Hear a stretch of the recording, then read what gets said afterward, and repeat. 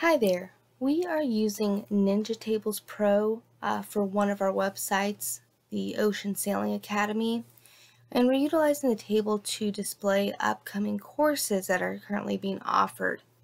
What I'm going to be showing you today is how we can filter depending on which web page we're on by just using one table. Instead of having to create a brand new table for each specific page, for instance, create a new table for Keelboat or a new table for the race clinic, rather, we're just going to use this main base table, and then depending on which web page we visit, based off of the filters I will show you, it will display the corresponding information. So this exact table you can see is listed here on the main home page. So there's the table here. And for instance, if we want to go to the basic Keelboat, we will click the Details tab. Again, pay attention to each of these columns here. We have course, start date, end date, details.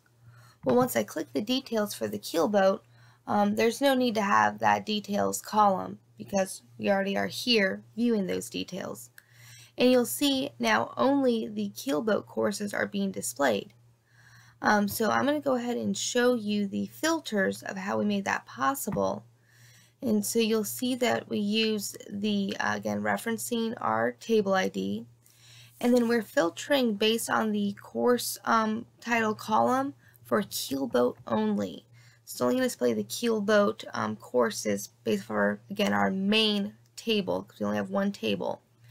And then we're going to only list the columns of the course title, start date, end date.